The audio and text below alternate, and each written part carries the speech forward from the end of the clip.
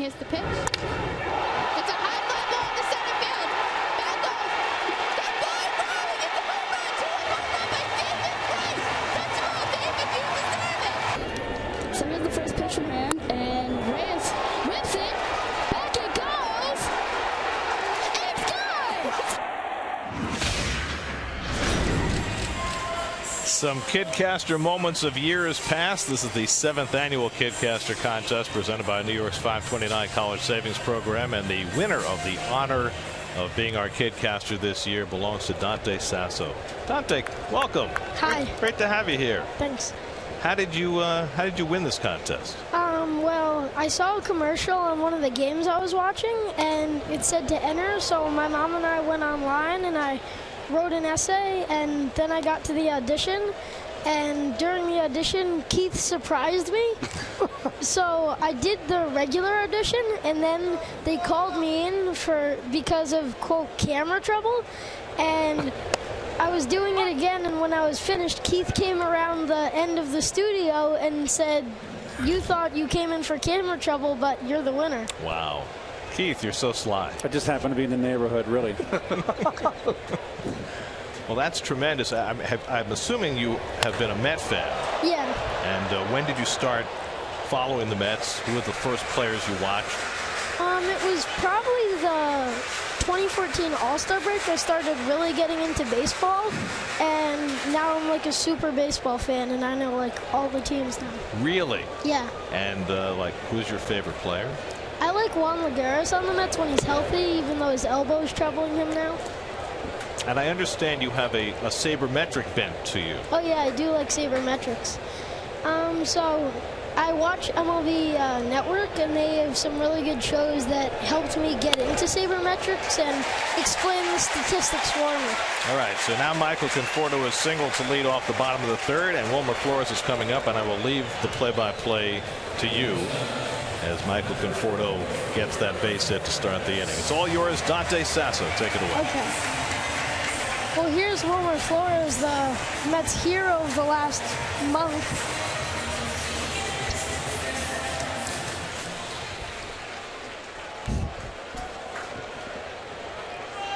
And he steps up against Jared Eichhoff, and here's the pitch. Conforto leads off first, and he swings, hits one. Howard gets it. He'll flip to Eichhoff for the first out as Conforto goes to second base. So productive out for the Mets. That's a Gary Cohn line right there. Productive out. Nice.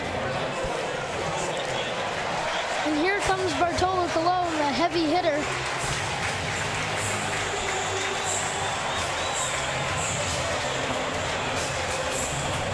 Even though we haven't finished the season, he's already trumped his hits total of last year, and he's looking to get an RBI here.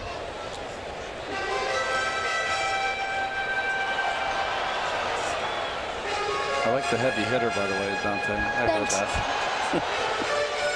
I like the trumped. That was very timely. Here's the pitch from Eichhoff to Colon. Conforto off second. And the pitch, Colon swings and misses. A slider on the outside part of the plate. Dante, the key for Colon is not if he gets a hit, does he keep the helmet on? That's oh, yeah. Well, he seems happy when he gets rid of the helmet. Here's the 0-1, and he swings and misses again. 0-2 on Colon. 30 pitches for Eichhoff in this bottom of the third inning with one out. Granderson on deck. He could actually pose a hitting threat. And the pitch to Colon, he strikes out. So Colon down on 3 pitches, and here comes Granderson with a 2-out RBI opportunity. At least Colon's helmet stayed on, so that's productivity. I'd say he's way ahead of the game. Yeah.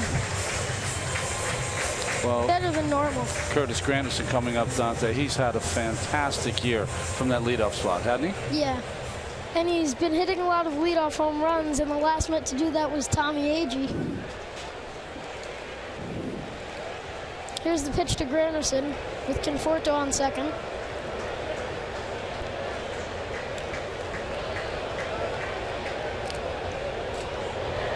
And the pitch, he takes it inside, ball one. Good call there, Dante. Eichhoff just continues to pound the strike zone inside. That's why he's been effective here through the third inning.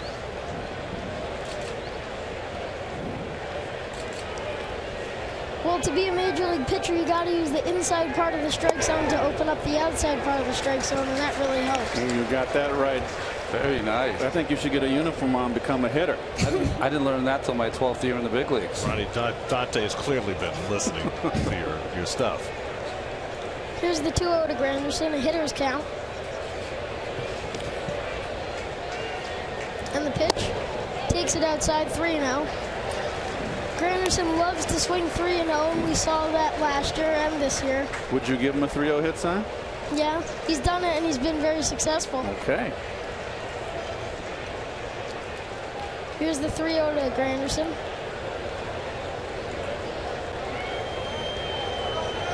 And the pitch. Granderson taking. Ball 4. You know what's interesting there, Dante, is that you're right. He swings at 3-0 pitches all the time, but he didn't have Yoenis Cespedes behind him. That might change his mind. That's interesting. Well, also, that pitch was kind of pretty outside, and he probably would have taken that in a 3-1 count or in a 2-1 count. Not on Joe West's strike zone yesterday. Oh, yeah.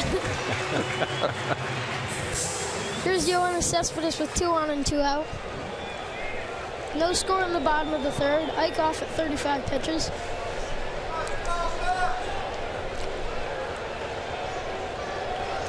Yoenis steps in.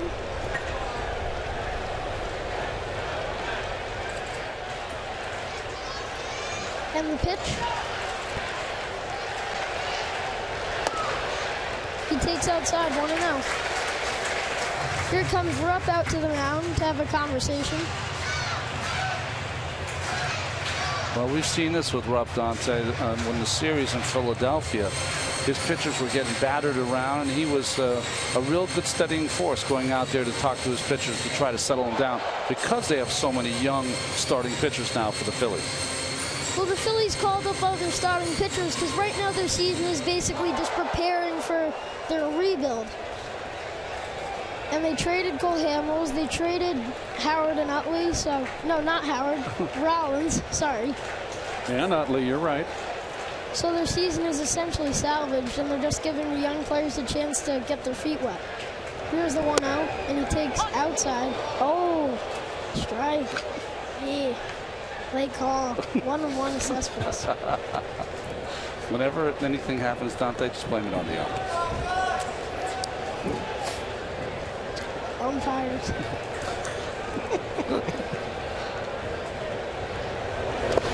Have you heard of Eric Burns' idea for an automated strike zone? I have heard of that idea. What do you think about that? I like it. The umpires don't lose their jobs. What if your dad was an umpire? Would you like that scenario? Well, all umpires get calls wrong, and it's good to try to make it right. You have replay for calls on throws and all those things, and why wouldn't you have replay for pitches and strikes? Here's the 2-1 to Cespedes. And the pitch, he swings and fouls one. Well, it would be hard for umpires to call an 8-hour game because they'd be sitting there and just calling all strikes. Did you have to practice, as Murphy's on deck, Yoenis Cespedes' name? Not really. It's pretty easy. Wow, outstanding. Because if you get it right the first time, it's continuous. But some people pronounce it Cespedes. And he swings and misses on the 2-2 pitch down in the dirt, curveball from Eichhoff, and there's the side. Dante, that was superb. You've obviously been studying very hard, and you did a fantastic job. And, you know, you can just skip the rest of school and just come work for us now. Exactly. Great job. Thank you so much for coming by. Okay. Great job, Dante. That away. Way to Keith, go, you buddy. picked well. Well done. Very nicely done. Well, he's out in the where Amagansett? Yeah. So he's going out Your there. neck of the woods. Yeah. Yeah. I'll give you Keith's address later. Okay, thanks.